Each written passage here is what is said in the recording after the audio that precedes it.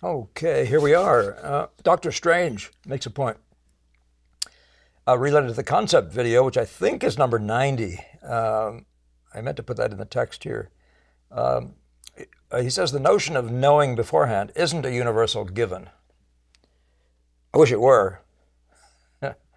um, good drawing isn't a universal given either. But I'm an intuitive painter that enjoys the process. Perhaps more Venetian than Florentine, or more heart than head. Discovery is half the fun for me. Uh, yeah, I get that, and it made me think that you don't know precisely how I mean that word to be used. Number one, possibly, uh, uh, and the second question is: are we talking about impressionist painting? That I say painting, painting from life, or are we talking about imaginative work? And in either case, the concept thing really does always come into play. Uh, it's just say in the world of the maybe the more easy to understand world of oh, what do you call it? The imaginative painting. The painting, even the storyteller painting. We have to make everything up from scratch. You have a concept of what you want to say. So that's what I mean by concept. You have an idea. You have in your mind that you want to convey, say, the suspense that, for example, in Paul Revere riding through town, and everybody peeking out the windows to see what that horse is galloping through the middle of town at midnight or whatever. And that's an idea, right? And so everybody has ideas like that, right? In terms of the subject, let's say.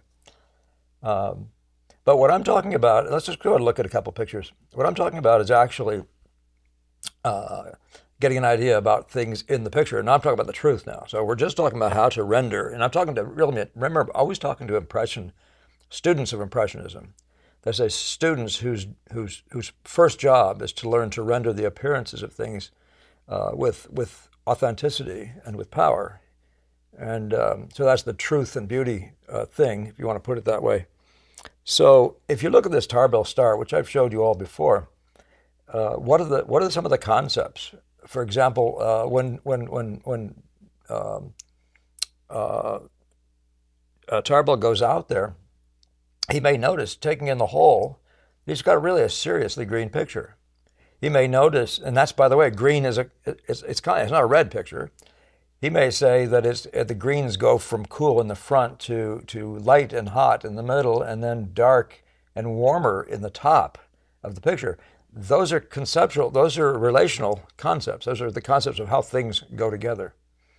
And I often say, and I think I did probably say in the last video, that when we're talking concepts, we're talking about uh, um, uh, something that will hold several things together at one time. For example, when you're talking about the gesture, the figure, use words like gesture, and you actually mean all these crazy things: arms going this way, legs going that way, head over here, tilted that way.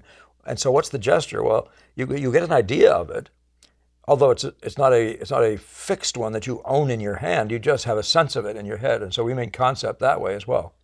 Well, you could look at this picture and you say, what's the gesture of this picture? And he would be sitting there perhaps, and he would suddenly notice, looking at his center of interest, or in fact, even having the model sitting out there, he might have put her this way, noticing that the lights in the trees all have this tilt. There's a serious swing. And so there you are, here, this, and this, and this, and this, and you see he's doing this, and he's got another one down here. So he would say, "Oh, now that's a compositional concept, right? That's a unifying line." And he would have a concept of that, an idea of that, as he's working along. He's looking at the picture. This is one of those reasons you want to look 4 times every time you make a mark, because you should go up with a concept. Now remember, the way I use that, Ang's in this thing talking to his students, in this mindset talking to his students, and he says, unless you have a concept of the thing fixed in your mind and eye, you'll be pushing shapes around all day long. Well, concept of the thing, right? So that could be the gesture, which is the whole thing.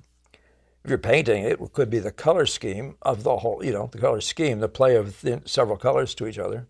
If you're painting a figure in a background, or like the landscape here.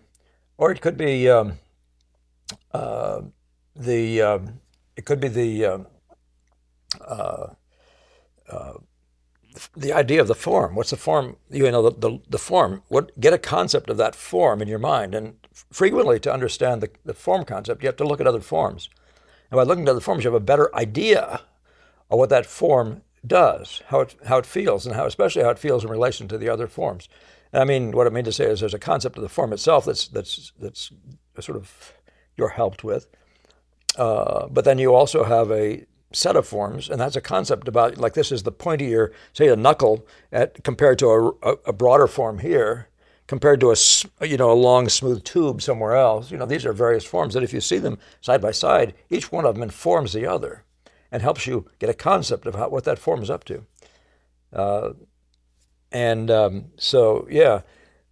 And so we could take this thing that we're looking at here and ask what the color scheme is. We saw the greens. We see the green variations in green, but then there are reds, and you're looking for that. You're wondering about that red, yellow, blue thing. So notice the center of interest, sort of the person sitting there, is very warm, and then the trees, the base of the trees, are also that they tend toward a warmness. And I'm talking about sort of literally brown, the water. The oranges that you see in this picture. So they're beginning to be a color scheme between the reds, the various reds, all talking to each other. Get a concept of that.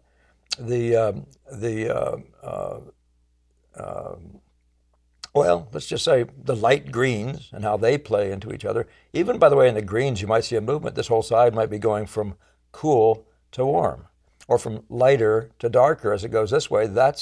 You get a concept of that in your mind. That's what we mean. That's the kind of stuff we're talking about.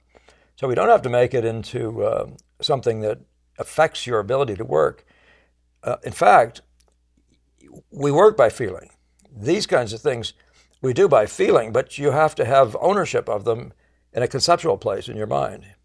So the sight-sized mind says, what color is this?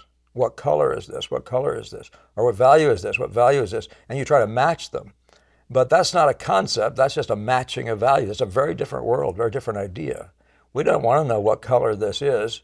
We want to know what color this is to the other. Say, well, this, for example, could be said to be the coldest of all the greens, right? So you have a cold green, you have a less warmer green, and a warmer one yet, and then you get up into these really warm greens. Now, can you get an idea of that in your head and get that, sort of let that float around a little bit, get a little ownership? But those are the kinds of things that control you, that help you to know when you're there, I guess would be a good way to say it, to know that it's working out. So that's all I mean by a concept. I hope I'm saying enough. I'll go look at a Degas. This is an imaginative painting, right? So he has, for example, an idea of, he decided to make a turquoise picture, shall we say. And he's decided that he's going to use the pink in turquoise right here seems to be significant to him. He seems to want that. It seems to be a starting place. And then he decides to go with pink to orange, and your triad winds up being basically that. I mean, there's probably something else. There may even be like this cold stuff here. Actually, there's a blue here. These things actually may be factors. But let's just say, if he's saying, you see the colder turquoises up in the top corner here, and you see how they're lighter, they're darker and cooler, they're lighter and warmer as you go down. That's a movement, right? That's an idea. You have an idea of that. You see that, and you say, oh, yeah, and then you start playing those things. So I'm giving you a concept of what Degas is doing. He's put these figures down here, these feet, right? And he's playing games with these feet. You have an idea of the distances between the feet, and then the ways they shift. Like there's a double foot here, and then a single one. And then this one's turned way left. This one's turned less left. This one's turned toward you. Now have a concept of those three. Have a concept of their spacing in relation to each other, etc. So that's all we mean by concept, though. You can take the darks and notice how they play into each other, and you'll be able to see what his idea is, right? What the game is that he's up to. You can see that with the curves. See the sweeping round thing. There's arcing thing sort of goes on through this picture, and you could say it's a laying back arc here, and a more vertical one here, and then it tilts over and tilts over. There's a logical progress here, which, if you're trying to get ownership of your composition, you've got to get a handle on, so that you can actually make sure that it stays. Once you understand what the game is, what's giving you the beauty. But that thing that you're understanding is a concept. That's an idea about how the long lines are going to work, much like in the tarballs a second ago. So I don't know what else I can say about that. An idea, for example, of just as you said, the intensity of this color. You get an idea of this color by looking at this color. You can even get an idea of this color by looking at, purely at this color, but I'm talking about the intensity now, or the lightness of it.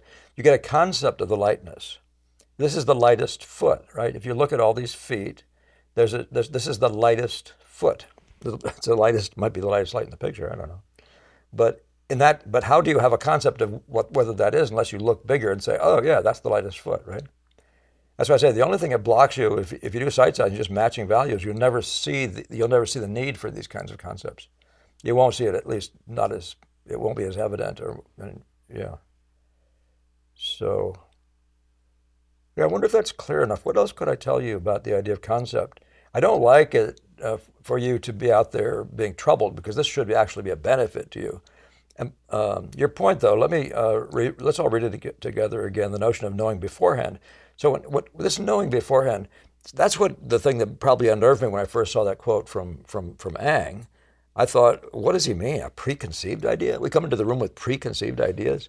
No, you draw them from nature. They come from nature. You don't really have a preconceived idea unless somebody's given you a decorative problem and you have to make a pyramid, for example. Then you have a preconceived idea of the composition. But it's still an idea of the composition. It's still an idea, but it's preconceived. But the preconceived means just when you're starting, Paxson would say, look 4 times for every time you make a mark. It's because you need to get a concept of what you got there. Even if it's just the shape of the run of the bumps on the leg, you need to look at that until you actually have a concept of it, an ownership of the thing as a continuum. And even better, if you can get the ownership of this one talking to this one into your mind, right? The whole concept, the interplay of those you have to conceptualize that. You have to conceive of that. But knowing beforehand might be the thing that's the obstacle for you. I don't know anything beforehand any more than you do, and I really just enjoy the discovery process too. Yeah. So, yeah. I wonder if there's anything else I can say. I really think that's it. So let's call it a day. And if you want to do more with me, just yell. I want to say, by the way, I really did appreciate this week. There were like 4 really nice points like this that people are making, and I really appreciate it. It isn't a question of whether, Dr. Strange here was sort of apologizing for saying he doesn't agree. Well, disagree. I mean, there's nothing wrong. I mean, he wasn't disagreeable, so I wasn't put off by that. I like the interplay of ideas, right? I mean, ideas meaning what's your idea about this versus my idea about that. There's magic in the middle somewhere, right? So, okay. And in the meantime, by the way, thank you for that. But thank you for the comments, the subscription. All you guys are subscribing is great, and the donations and sharing. And we'll look forward to seeing you in just a few days.